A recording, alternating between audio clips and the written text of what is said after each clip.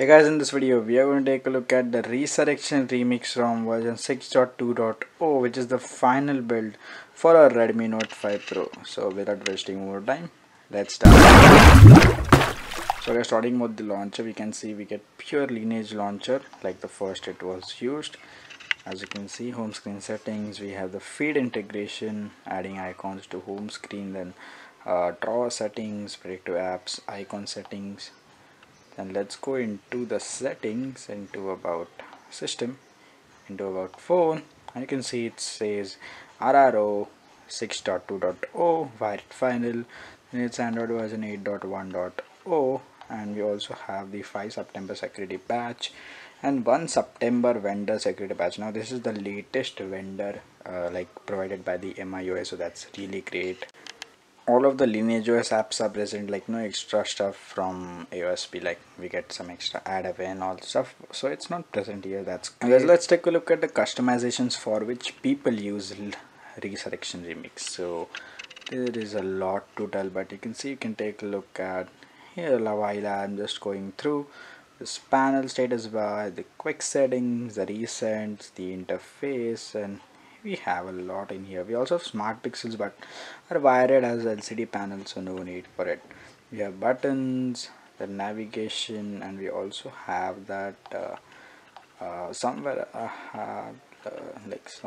into the gestures we have the edge gestures and miscellaneous stuff and about, and it also has the what updates, OT updates. We can check update. Let's enable data. Oops, I can see check update. So maybe the update OTA is broken or it's not pushed, so yeah, it's unable to check update, but yeah, never mind, it's a final version, so it doesn't mind it. I don't know why it's broken on why. Now let's take a look at the battery life. So into the settings, battery, as you can see, I'm using this from 1 day 21 hours. It's given me an 8 hours 27 minutes screen on time, so that's a great thing. Here you can see, yeah, it was powered off, it was battery full, but yeah, then I installed it, and this is the battery graph. So yeah, 2 days 7 hours left it says, but it's not 7 hours, maybe in 1 hour I will finish this. And you can see I have played PUBG at for the most, like 1 hour 9 minutes, and then Telegram, another UC browser, YouTube, Instagram. So yeah, these are the apps which I use normally. So yeah, I got 8 hours 27 minutes screen on time. Yeah, and also the performance is great, but I have facing some lags on Resurrection remix, and it's not just wired like the Redmi Note 5 Pro, it's the Redmi Note 5 also I'm facing the lag. So it may be issue because of the framework, the high framework used by Resurrection remix team. So guys, I will recommend this ROM to the users who are like heavy users and they like heavy customization. Yeah, that's it.